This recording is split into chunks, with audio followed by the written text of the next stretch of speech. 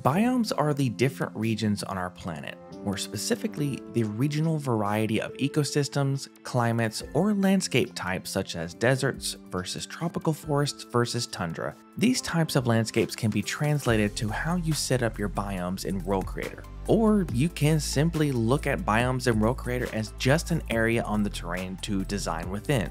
However you want to design the landscape, let's dive right into understanding how biomes and biome layers are structured. Expanding terrain and biomes, we see that our first default biome layer is labeled global. This layer, along with any layer type you add, can be renamed anything you want. So I'm just going to double click and rename this layer to base. We're going to start covering terrain details in the next video, but I'm going to reduce the general strength down to about 5% for now, which reduces the overall punch of the fractal noise on this surface. Our base layer is also color-coded to the side so you have a graphical depiction between multiple biomes. Speaking of which, let's add a second biome for some context and rename it to grassland. As you can see, adding the grassland layer has brought the fractal noise detail back in the viewport, but that detail is only present in the grassland layer. And if I hide the grassland layer, you can see the base layer still has that reduced detail that we changed before.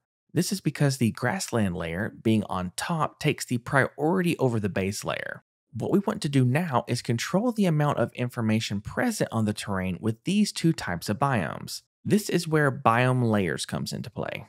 Biome layers are essentially masks for the biomes to know where on the terrain they should be distributed at. There are two ways to create a biome layer.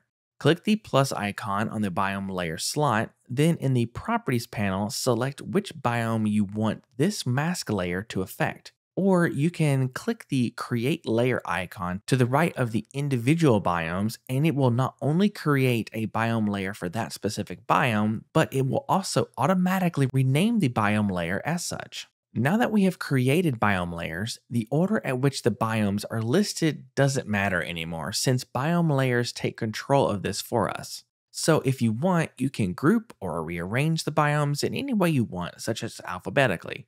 It doesn't matter. Let's control how our biomes are displaying on the terrain. Clicking on the grassland biome layer, we see it is fitting to our terrain's extents. We can control those extents by the 4 control points at the corners. The mask is showing red on the terrain, so let's turn that off here. And since we reduced the general strength of the base biome earlier, you can now easily see the detail differences between the base biome and the grassland biome. We can also view the different biomes by their color-coded profiles by clicking on the Show Biomes icon. Aside from scaling or rotating the biome layer mask, we can control its strength of blending.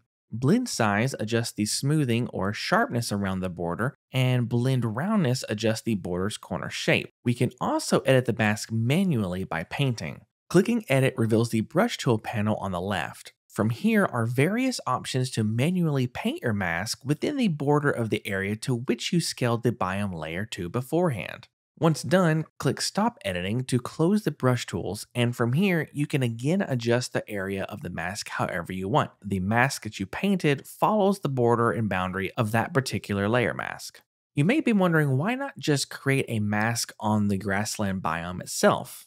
Think of biomes as the procedural element that designs details for the ecosystems, and the biome layers are just the distribution of where those biomes will go no matter how many locations that may be. To exemplify this, let's add a second grassland biome layer. With the second layer, we have multiple ways to distribute each biome layer mask separately or together.